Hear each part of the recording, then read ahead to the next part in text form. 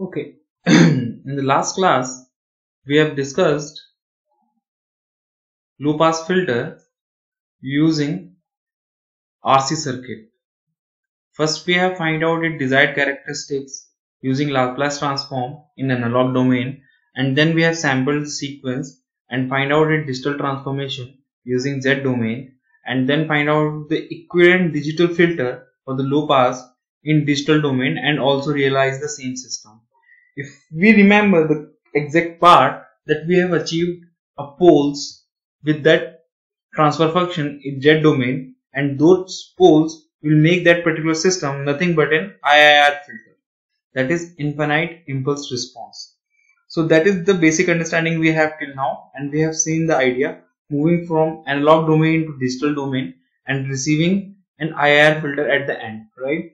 So today we'll have go through some introduction of digital filter design and basic ideas of the filters, so that will make the entire thing as a basic operation for our further studies. Okay, so today we'll discuss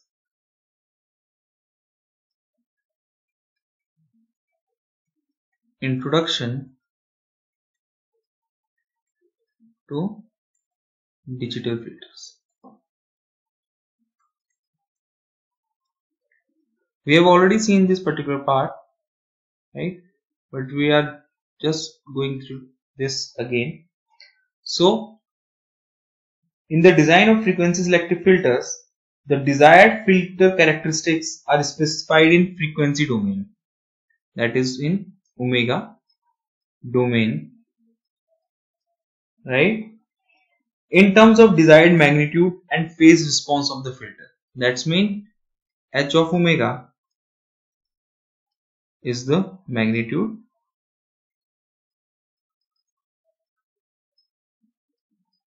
and angle of omega, that is phase. So these are the magnitude and phase response of the filter, right? In filter design process, we determine the coefficients of a causal, FIR and IIR filters. Why causal? Because we have already seen an ideal filter suffers from first non-causal nature, second they are not summable and hence unstable in nature,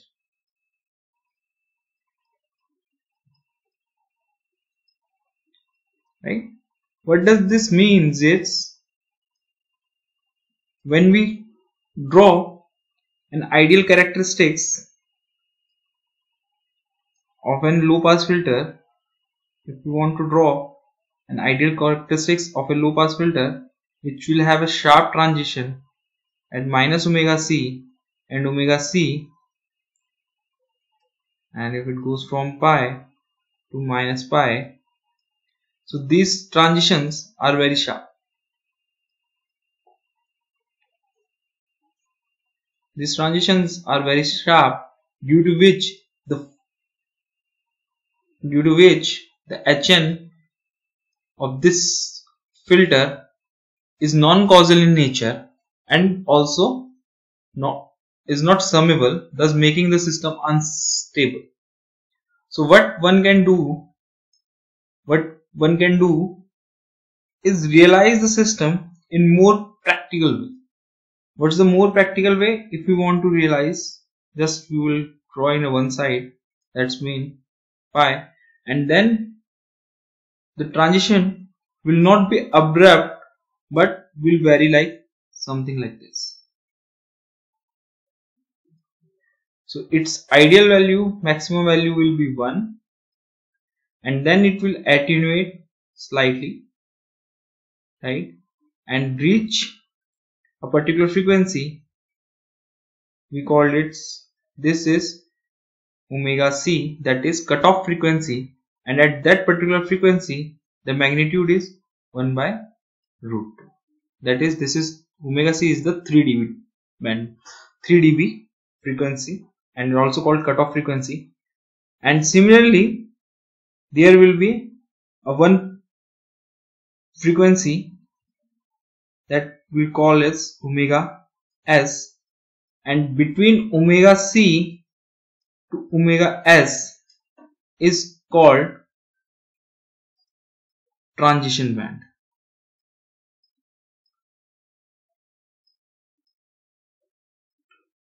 From 0 to omega c, this is pass band.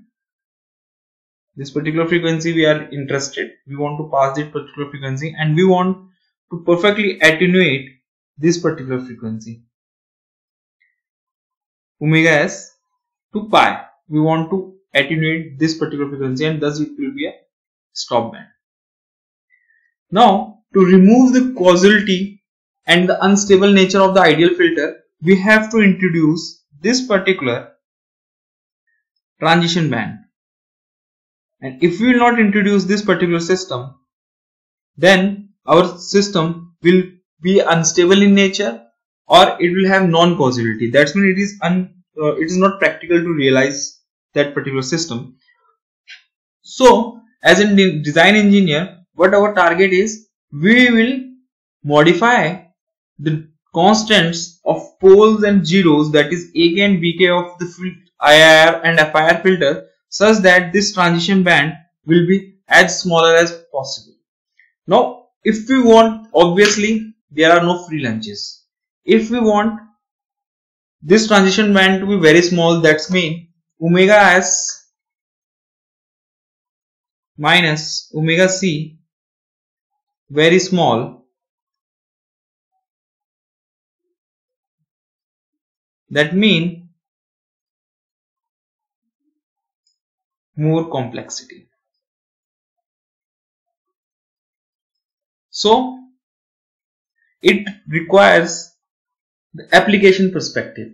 If your application is such that it requires very sharp transitions, or it does not tolerate much of this transition band, right, then you have to sacrifice much hardware to obtain this small transition band.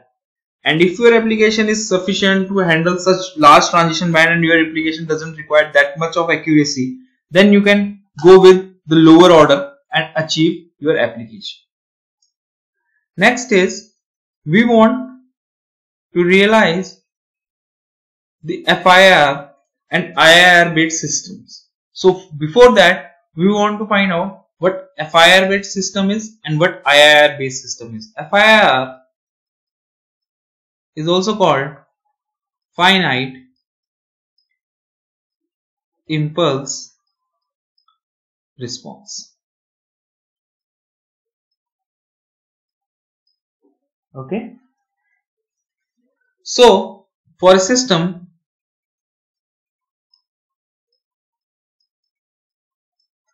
with Hn is equal to 0 for n less than 0 and n greater than equals to m, that particular system is called finite impulse response system. So in that particular case, if we have a system and we provide an input xn and hn is the transfer function or impulse response of this system and yn is the output, then yn will be equal to xn convolution hn, that is equal to summation k equals to 0 to m minus 1 hk x of n minus k. As this hn is defined from k equals to 0 to m minus 1, that's why this convolution is also limited to k equals to 0 to m minus 1. That is, we can say the output yn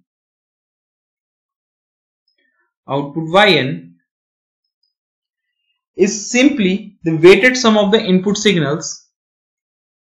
Yn is simply the weighted sum of the input signals such as xn, xn minus 1, xn minus 2 up to xn minus m plus 1.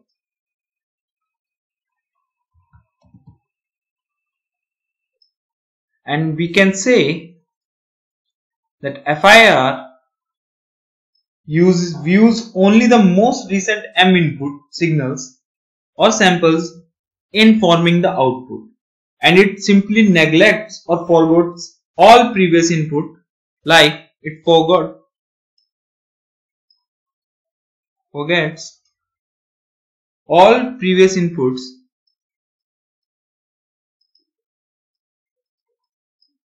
like x n minus m, x n minus m plus 1, n minus m minus 1,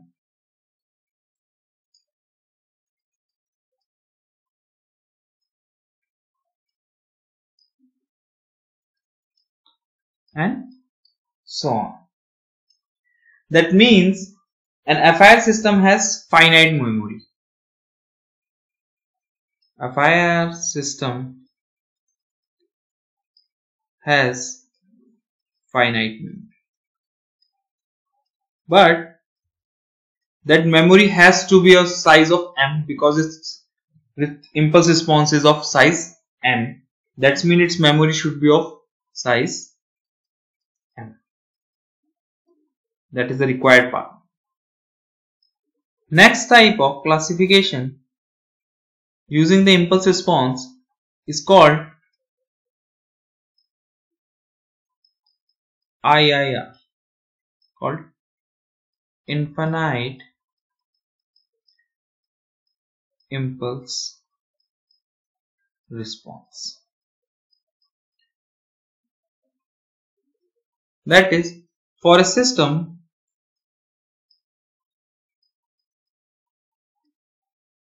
with Hn defined from 0 to infinity, right? That's mean if we have a system and Hn is input, Hn is the impulse response of the system and Xn is the input and Yn is the output, then Yn will be equal to Xn convolution Hn, and Yn can be written as summation k equals to 0 to infinity hk x of n minus k. Now one can see, as compared to a FIR system, to realize IIR system with convolution form, we require an infinite amount of memory, right? But if we use some other technique, then this particular system could be realized with a very simple phenomena, and we'll take that particular case with an example. Let's take an example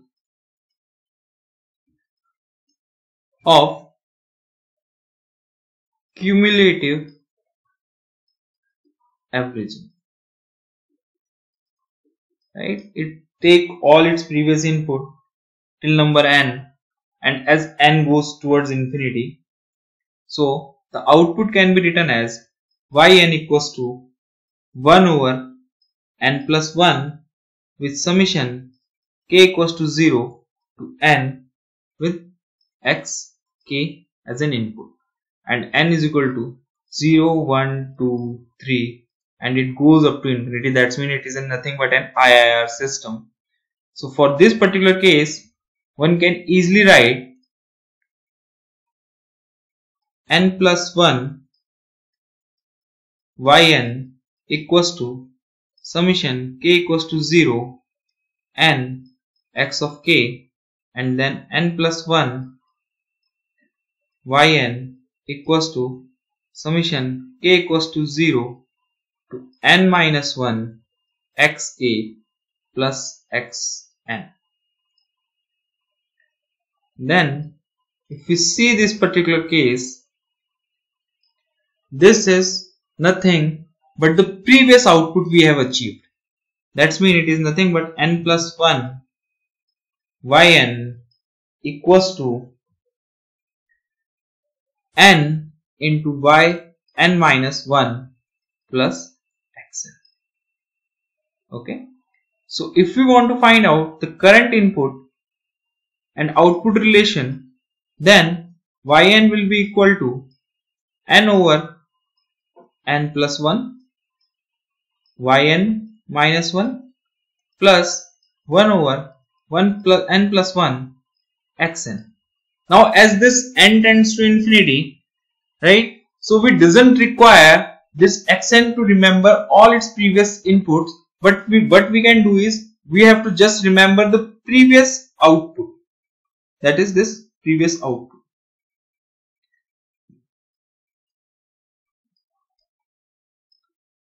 Okay, so if we remember this previous output, we just require only one memory unit to realize this infinite memory system with n tends to infinity.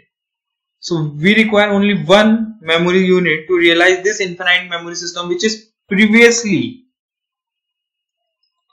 I want to add this, previously an infinite memory system, and now we can realize this particular system with this equation where previous output is taken as an previous condition to find out the current output with the current input, and this particular system only require one memory unit which will store the previous output, and this previous output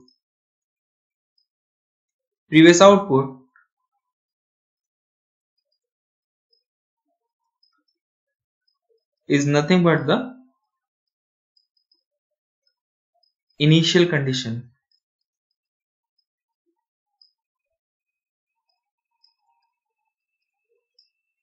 of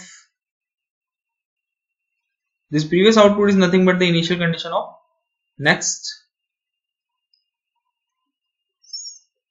state, right?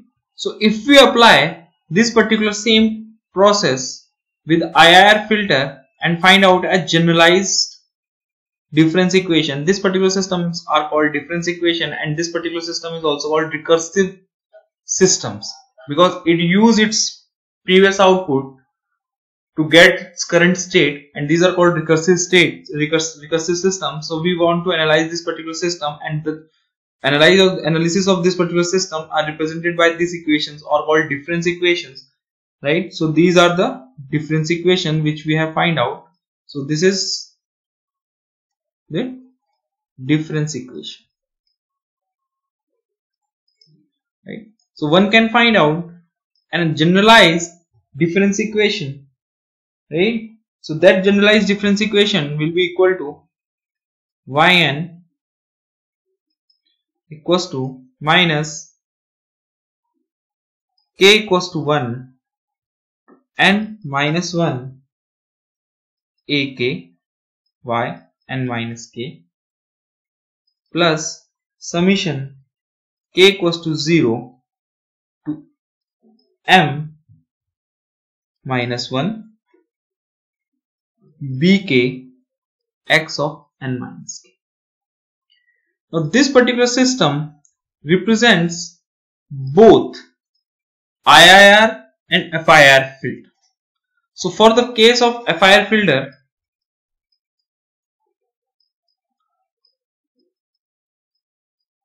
FIR, I am not saying filter right now, filter we will analyze later on, but I am just saying for the case of FIR, Yn is equal to summation k equals to 0 m minus 1 hk x of n minus k. Comparing with this particular system, we get hk is equal to summation k equals to 0 to m minus 1 bk, right? So this bk is nothing but the impulse response of the system, and when we want to realize this FIR system, we want to find out the values of this bk, as this bk will define the impulse response of the system. Okay. Next is for the case of IIR filters. So for the case of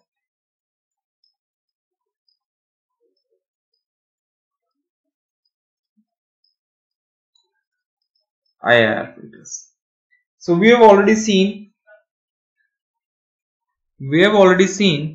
that Yn is equal to summation n equals to 0, k equals to 0 to infinity h of k, and thus xn minus k, which is we have already characterized in difference equation. So we will write again the difference equation in the form Yn equals to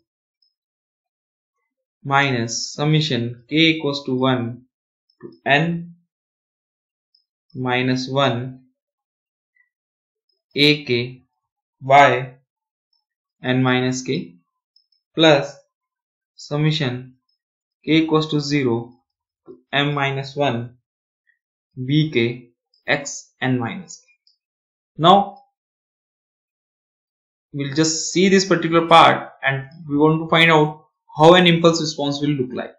So what does it mean is, for this particular system, which is already represented in this form, is taking a case that we are giving an input signal xn and we have a transfer function hn and we are getting an output yn, right? So xn for the case we are giving equal to delta n. That's mean it is only defined at n equals to 0, and for all other values its value is 0. So its value is 1 at n equals to 0, and for all values its value is 0. Now we want to find out what is the value of yn and how it look like, right? So for the case, first we'll put n equals to 0, right? In this particular case it will be y0 will be equal to summation k equals to 0 minus k equals to 1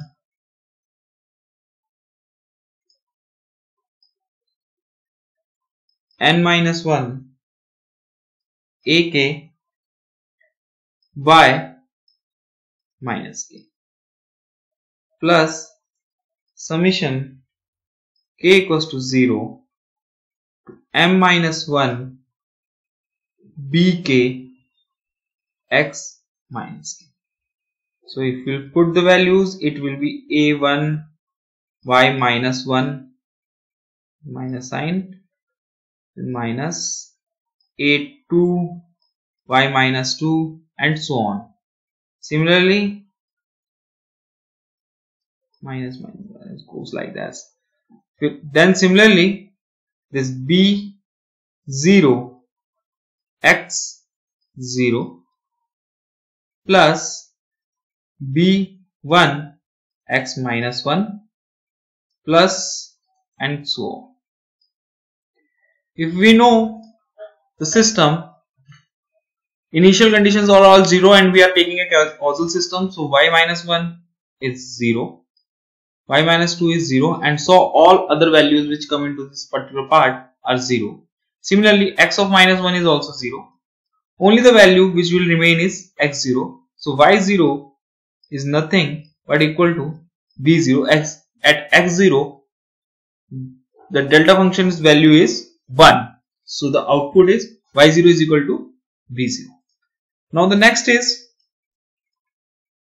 n equals to 1. We want to find out value at n equals to 1. Now please remember, at this particular point we have not provided any input. At n equals to 1 we didn't have any input, but we want to find out the output. So y1, that will be equal to minus summation k equals to 1 to n minus 1 ak y1 minus k, plus k equals to 0 m minus 1 bk x 1 minus k.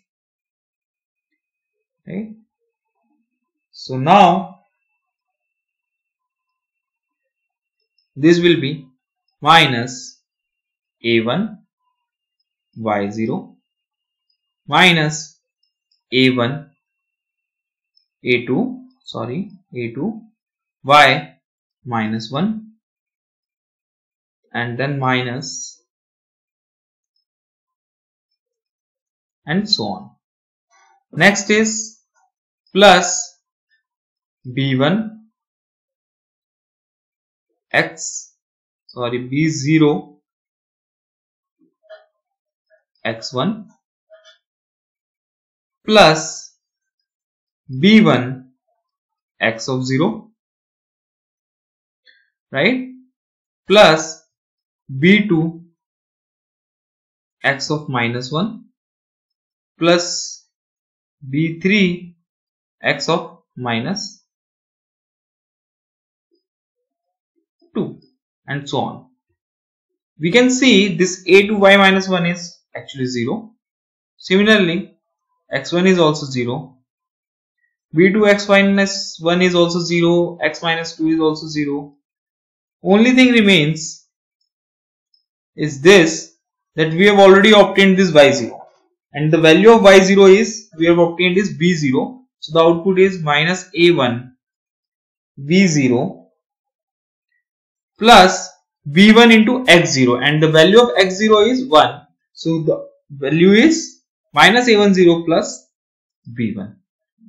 Similarly, if we will find out the value of n equals to 2, n equals to 3, n equals to 4, we will get the values, because for all values we can see when there will part y0, y1, y2, we will receive the value of y0, y1 every time, because these are our initial conditions, and that will charge our system further up. So the response of this particular system is called infinite impulse response, right?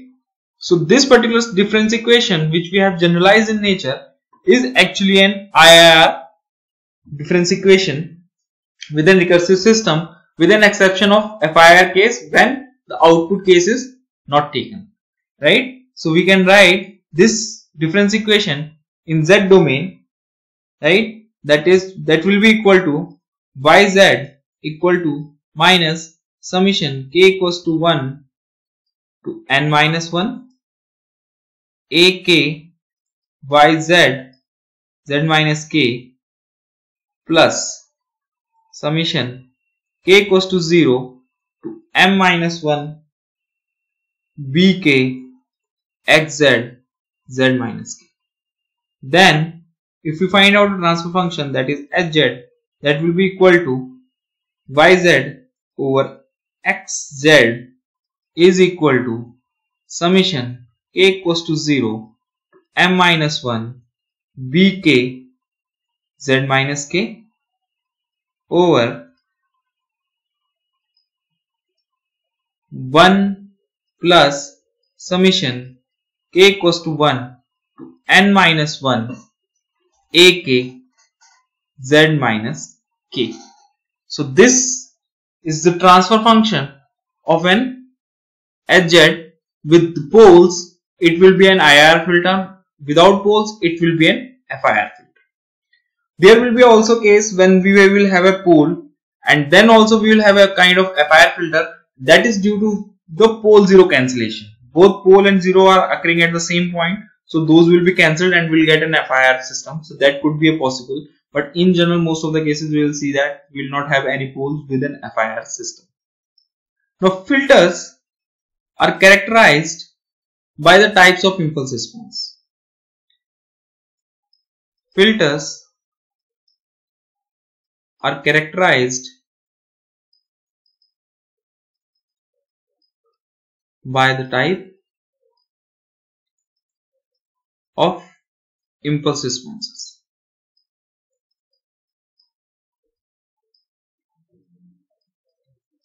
If an filter have finite impulse response,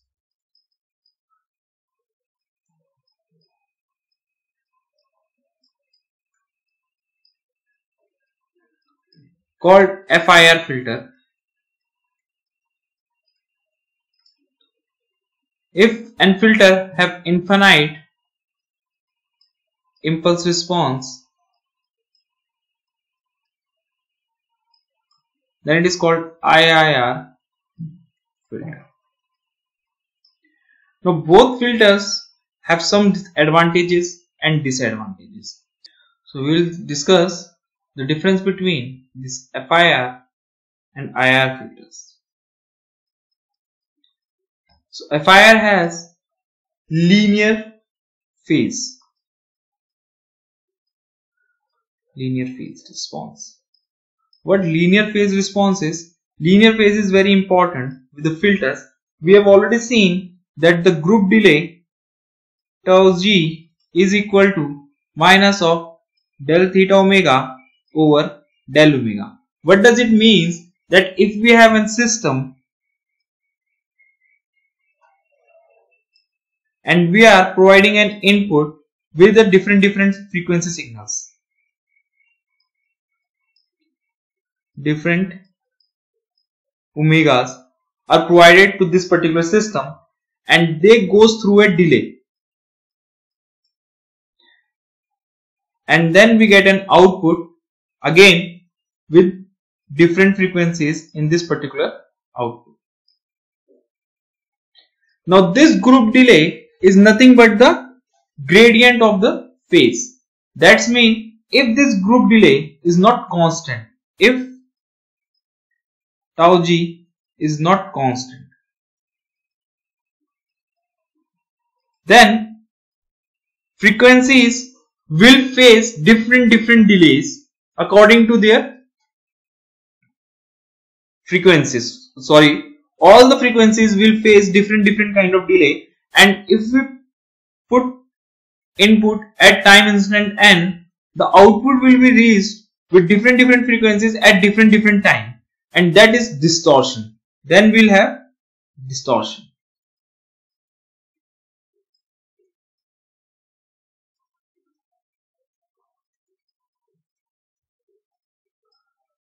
But if tau g is constant, and if tau g is constant, then all the frequencies which will go through this particular system will face a constant delay. That means if they are coming after 5 seconds, 10 seconds or 20 seconds, but at what time they will come, they will follow the same trend by the time they are put in as an input to this particular system. That means that will not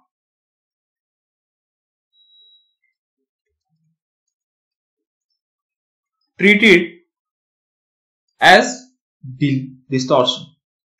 So this is a very important point with FIR filters. That means they have linear phase response, right? And they follow this particular case that this tau g is constant. That means for that particular tau g to be constant, this del d theta omega by d omega should be equal to constant. That means this d theta omega, this theta omega should be linear in nature. Then only tau g omega will be tau g will be equal to constant, right? So this property is very important. Second case is FIR systems are stable in nature. Now we will come to the IIR filters. IIR filters are not necessarily stable, not always stable, sometimes stable, and cannot have exactly a linear phase.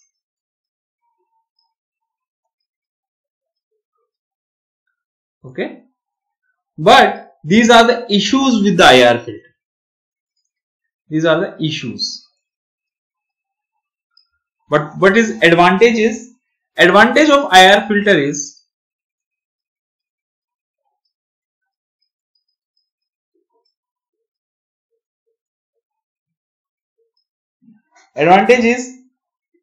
if we want to achieve a specified magnitude,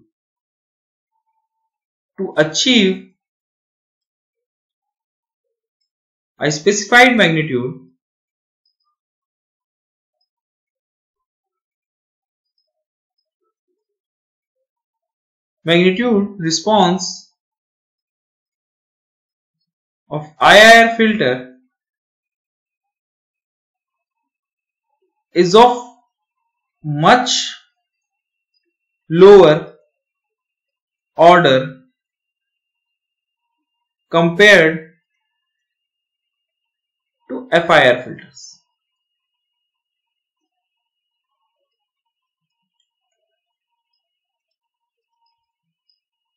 That means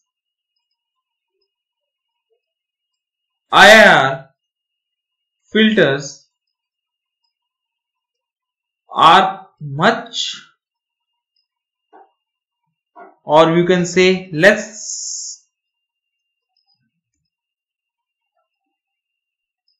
complex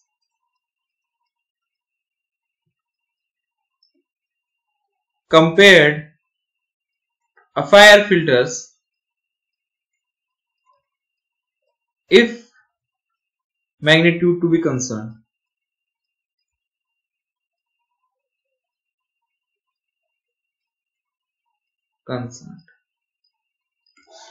Okay, so these are the basic differences between IIR and FIR filter and the importance of linear phase with the digital filters, right? So after this particular part, we will discuss FIR filters and type of FIR filters and how we achieve these FIR filters in further lectures. Thank you very much.